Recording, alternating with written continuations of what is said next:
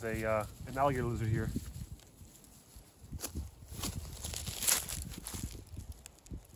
This lizard that we have here is commonly known as the Madrean Alligator Lizard, and it's the only species of alligator lizard that lives in Arizona. It's also divided into 3 subspecies, and the one that we have here is called Elgaria kingii nobilis, and that particular subspecies has the common name Arizona alligator lizard. This is a lizard that's only found in 2 of the states, of course one of them being in Arizona, where we are right now, and the other one, unsurprisingly, is New Mexico. But its distribution in that state is much smaller than in our state. The vast majority of this species range is found in Mexico. This species almost exclusively inhabits forests that are found at moderate to high elevations, which means that it can be found anywhere from mixed mesquite and oak, all the way to juniper, and eventually in pine forests, like on the peaks of the Sky Islands. More so than your average lizard, these use autotomy as a first defense against predators, and what that means is they purposely detach their tail from their body. The one that we have found has never dropped its tail, but if you're wondering what that looks like, here is a Madrean alligator lizard that dropped its tail some time ago. And the section of the tail where it can split off is not just limited to one point. It can split off at many different lengths, and this is often dictated by where it was grabbed by a predator, because the lizard wants to keep as much of its tail as possible. One advantage of selectively splitting the tail at a point that is closer to the tip is that a tail split can actually be used more than once if the original tail is preserved. I think we can let this one go now.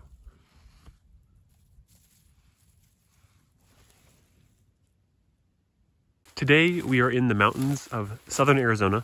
It is mid-November, and we are looking for the Madera Canyon Tarantula, also sometimes referred to as the Madera red rump tarantula. And this habitat that we're in right now is pretty much as auspicious as it gets. But we're not going to look for burrows. We'll be finding these under rocks today. That being said, however, if I do come across what I suspect to be burrows, I will show you any that I might find.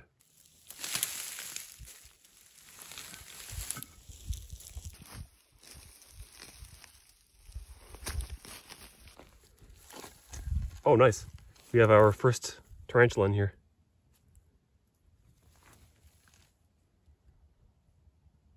Before taking a closer look at this tarantula, I want you to look at this burrow. This is what we refer to as a scrape, or basically when a tarantula uses a rock as its overhead surface to build a burrow underneath. And very frequently, like this one, there's not really an obvious exit. So here you can see that sort of blocked exit. There's also 2 ends of this burrow where the tarantula may have blocked some parts off or is still currently working on digging that out. And yeah, there's this kind of middle island that the tarantula has built this burrow around. This tarantula that we have here, Aphonopelma madera, is one that is found in a few mountain ranges in southern Arizona, most notably in the Santaritas, which is where we are right now. And at higher elevations, like where we are right now, it's allopatric with all other tarantula species. It's around this time that these tarantulas are mating, and I wouldn't be overly surprised if later today we found a mature male wandering about. However, I don't believe that this tarantula here is sexually mature. But if I'm being real, even if it was an adult, it would have basically no chance at getting laid. And that's not me trying to be mean. I'm just trying to be realistic. Like, look at its hairdo. I think I'm being completely fair. And even so, a male tarantula doesn't even have access to that scrape she built because there's no external access. And it's this abdomen here that earns them their second name, Madera red rump, not to be confused with the Madrean red rump. And this is something that we find on males as well. I was also hoping to see some black and orange coloration on these tarantulas today, but that's only really possible to see in tarantulas that have molted within the last few weeks or on a mature male. I opened up this side a little bit. She'll find her way under, and if she wants to block it back off, she can do that.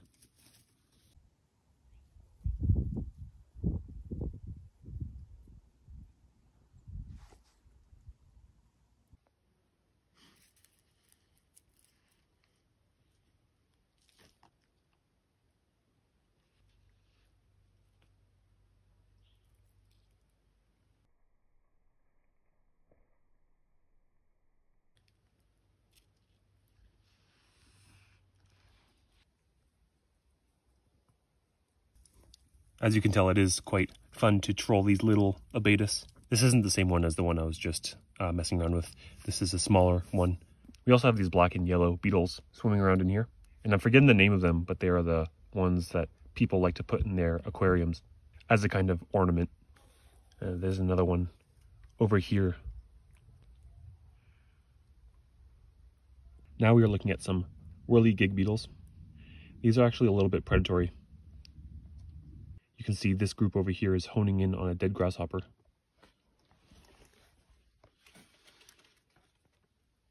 And those Abedus have a larger relative that lives in these pools. This is not a very good example, but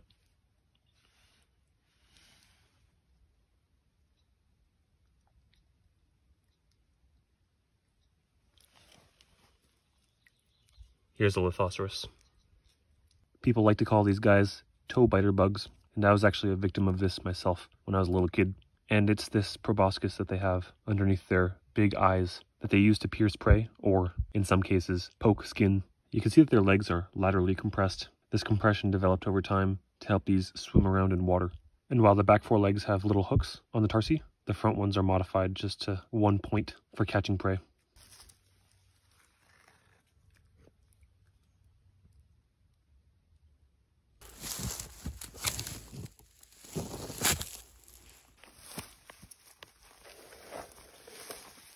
We have a Jerusalem cricket in here, but this one looks kind of screwed up.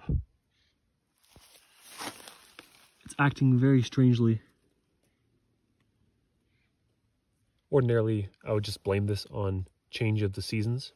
As we approach winter here, a lot of insects die off, but that isn't what's going on here. And quickly here, before I explain the potential cause of this behavior, I know some people may notice that this insect has an infection, a fungal infection on its leg here, that black spot. That isn't the cause of what's going on here. However, if these infections spread on an arthropod, this can cause severe changes in behavior. What's likely going on here is this Ammopelmatus cricket is infected with a parasite. This is a horsehair worm. If you don't know what that looks like, while I was rooting around in a stream, I found a clump of these horsehair worms. These are all adult worms. The adults are free living and reproduce in the water. It's only when these crickets become adults that the parasite really starts to become a problem. Eventually, the parasite reaches a size where it takes up basically the entire volume of the abdomen. But since these worms leave their host when the host is dying or just freshly dead, they need to leave the host in an area that's suitable for them as free living adults. And this is where we get into something called fatal attraction. Many parasites will cause change in behavior in the host, such that when the parasite leaves the host, it's in an area that's very favorable for the life cycle to continue. These horsehair worms cannot live outside of a host or water for very long at all. In fact, many will die within just a few minutes. As for horsehair worms specifically, regarding fatal attraction, it's been found that insects that are infected with these horsehair worms have a 15% greater chance of migrating towards the water than the insects that aren't infected. Typically, these crickets, when you find them, in little divots like this, they're all folded up nicely in a dormant position. But this one was scrunched up against the rock already, looking kind of bizarre when we flipped that stone. And I think I'm going to leave this one in the grass, since I'm definitely just going to crush it if I put it back. And you can see it still has its biting reflex.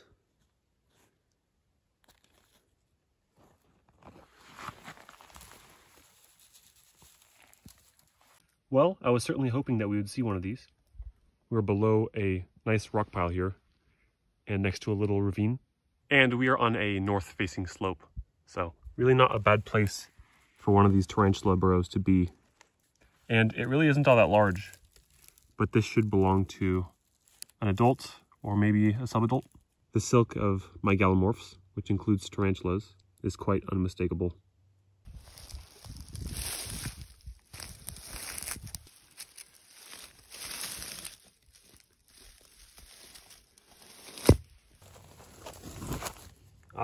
I just saw a little tarantula dip down a hole. Watch as I try to root around a little bit, see if we can locate it.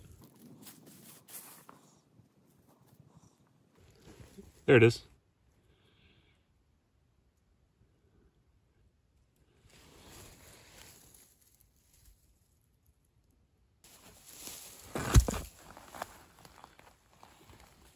Luckily at this time, we're fairly high up the mountain, so even though this one is immature and quite small at that, I do know that this is an Aphonopelma Madera.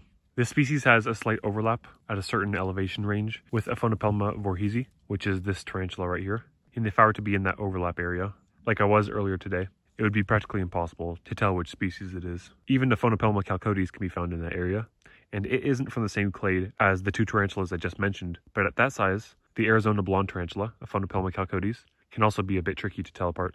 As it goes with tarantulas in the genus Aphonopelma, I wouldn't be very surprised if this one took a couple decades to mature. Tarantulas in the genus Aphonopelma especially the ones at higher elevations, are notorious for having absolutely absurd growth rates. Nope. Go that way. Go down. Down. I'm sure it'll find its way.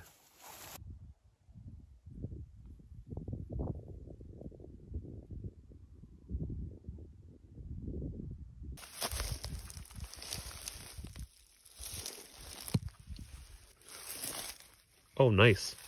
A double flip of scorpions. These are Santarita Mountains scorpions, which are endemic to the area that we're in right now, in case you weren't seeing the other ones right here. This scorpion that we have is called Pseudouroctonus santarita, and of course it's just named after the mountain range that it is predominantly found in. And it shares a lot of sympatry with the Madera Canyon Tarantula, having many of the same habitat requirements. But these scorpions like to stay in shaded areas closer to moisture. Meanwhile, you'll find that the tarantulas like the more xeric areas. You might be wondering why these two scorpions are different colors. The darker brown one is an adult, and the lighter cream-colored one is a subadult. There's really not that much size difference between these two scorpions, but it is during that last molt that this species undergoes a substantial color transition. And these guys are a little bit of a pain to film. Look how speedy they are. Watch. Very tough to track. It's very easy to get these to stay still, but not to move at any reasonable speed. This, of course, is true for the adults as well. They just kind of dash around. But it is possible to find these in the winter as well. And when it is colder out, they can be quite sluggish, unlike these ones right now. Here are our scorpions.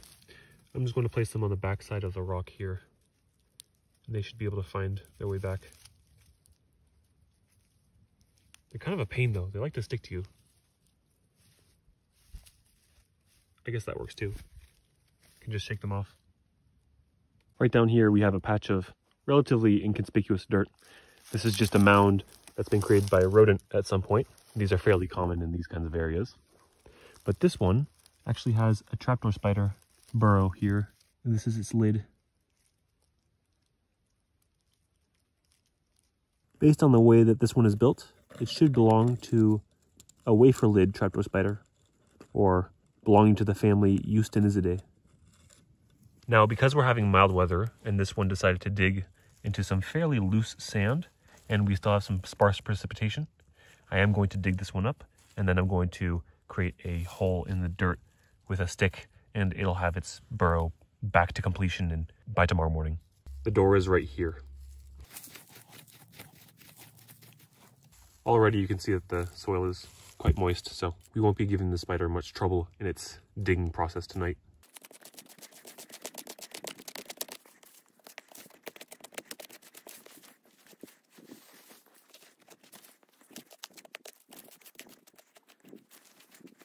When the soil is wet like this, it can be fairly straightforward to follow these burrows. Otherwise, when it is more loose and dry, they can quickly cave in and you can lose them completely. Usually with these trapdoor spiders, the direction the burrow goes after the entrance is typically opposite to the way that the door opens, which means that in this case, our burrow should go that way, more or less, and then it might do all sorts of turns.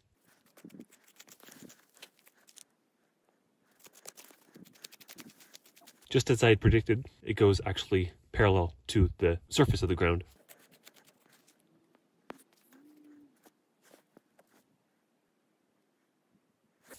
Alright, so actually this burrow was extremely short, only several centimeters, so I don't think we did much harm here. I've located the spider, and I'm going to show you that up close. Here it is. And the spider that we have here is in the genus Aptosticus. This is a genus that has been shown on the channel before, but all the ones previously shown were ones that I had found in California. And the diversity of Aptosticus spiders in California trumps that of Arizona. Arizona only has a few species, meanwhile California has over 30. And this individual that we have here is quite small. It's only a juvenile, and it'll get about 5 times as large as this one, but I only excavated it because I accidentally found its door. But perhaps in the future I will make a video in which I search for the adults, because they are quite impressive. Just placing it over to the side for now. I'm taking all the dirt and pushing it back up on this mound, Just gonna pack it in a little bit, and then just need a stick. Just creating a start for it. And like I said, it'll do the rest of the work in the matter of a night or so.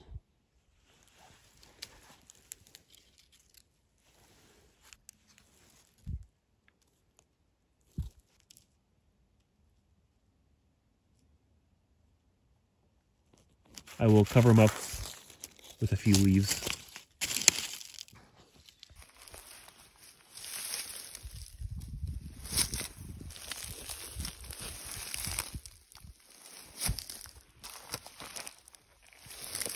Oh, nice. Got our final tarantula here, and this is actually quite peculiar. This is the first male tarantula I've ever flipped in my life. Look at that, got a little red mite there.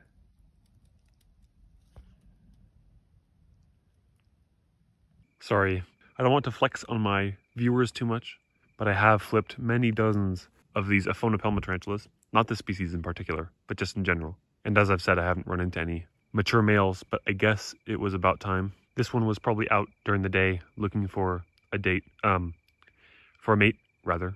Same thing, I guess, though. And by the time that dusk arrived, it decided to go back into hiding. So it might not have been under that rock for very long until we found it. And quite likely it'll repeat that cycle again tomorrow. And as you can tell, the males of the species that reach maturity are not all that large, quite like the females. And this is generally true for all of the tarantulas that live in higher elevations in Arizona.